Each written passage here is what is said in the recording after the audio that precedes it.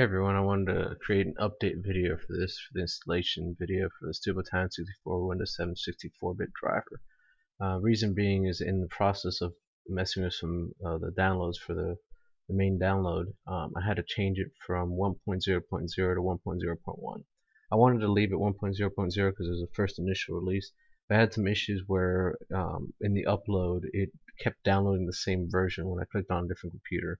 So I think it was something about when Google Code not getting around to having properly deleting the zip file. So I just renamed the zip file, uploaded it, and this one works. So to start, we come over to downloads, go on and click the Steel-batallion-64 1.0.1.zip. Go on and download that. And come over here, show in folder. We want to go on and extract. Alright. After it's been extracted, we want to run the PPJoy setup. We want to run this one first because this whole process requires the use of unsigned drivers. It'd be nice if everything could be signed, however that costs about $500 every 2 years, and PPJoy doesn't have that, and I think libusb.net does, but this particular version doesn't show it up first.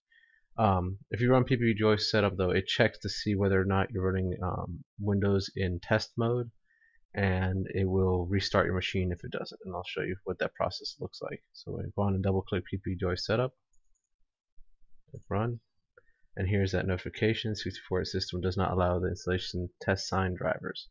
So we click OK, and as soon as we click OK here, it'll restart the machine and send a command bcd edit dash test signing on, and you'll see it in a second what it looks like.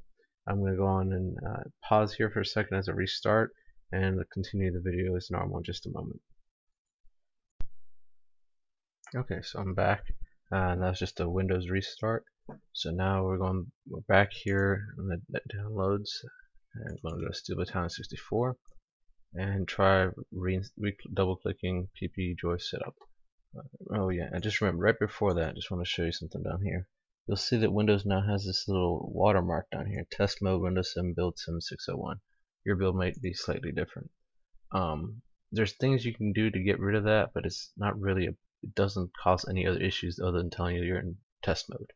So unless you're just particularly picky, it doesn't affect anything. So alright, so back to this. Double click PPJoy, run. Now as you can see, we're actually going through the actual setup. Go next, I agree, install, and just let it do its thing. It takes a few minutes to finish. There we go.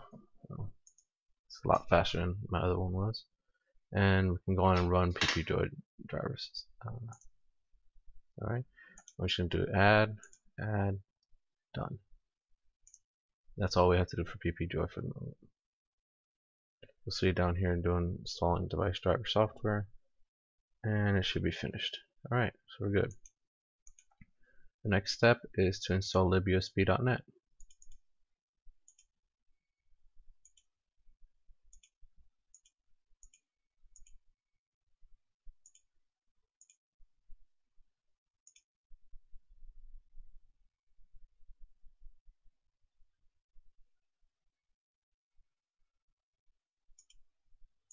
We don't need the filter capabilities.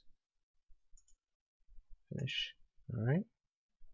The final step was to go on and plug in the Steel-batallion controller.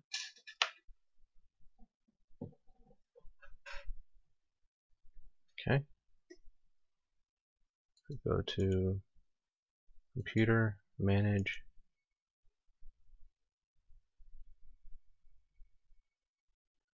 Device Manager. Should be on unknown device. Right click it and say Update Driver Software. Browse my computer. Browse, and this is under downloads.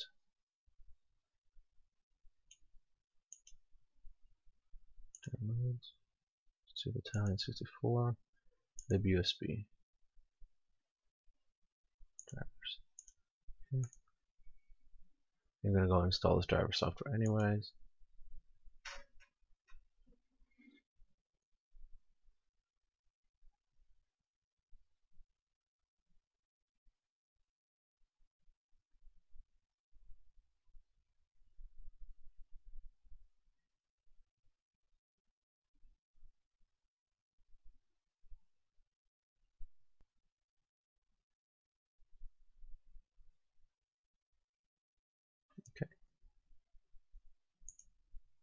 And there we go. It's the USB 132 devices, Steel-batallion-64, Steel-batallion controller.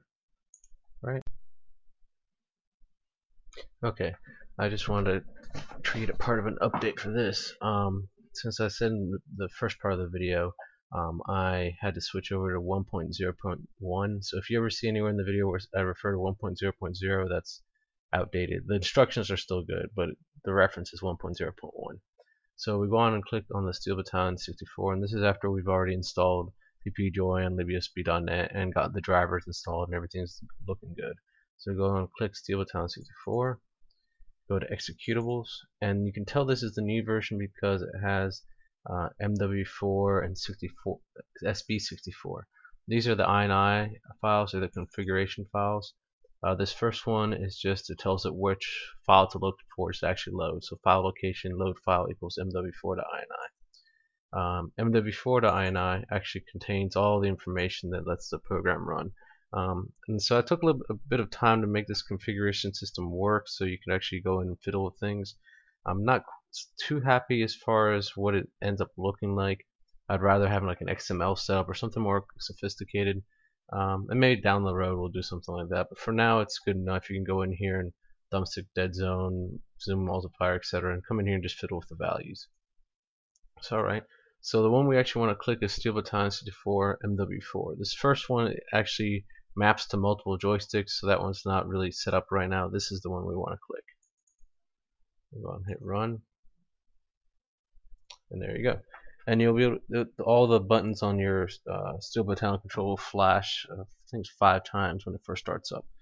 The quickest way to know that you're running the right version is if you go on and click, turn the tuning dial, go from the left all the way to the right, you'll see it flash across the communications buttons, kind of something like Kit from Knight Rider. I like that little effect. I added that in there. I've added a few other things, but that's the main way. If you pull up a text file and press some of the buttons, you'll see that it actually maps out to keystrokes and not just buttons on the joystick. That allows for maximum flexibility because there's more buttons on this controller than Windows supports on any single joystick. It only supports 32 buttons, particularly in an older game like MechWarrior 4. So I'm gonna go on and cut it off right now, and I'll show you some live video of it working.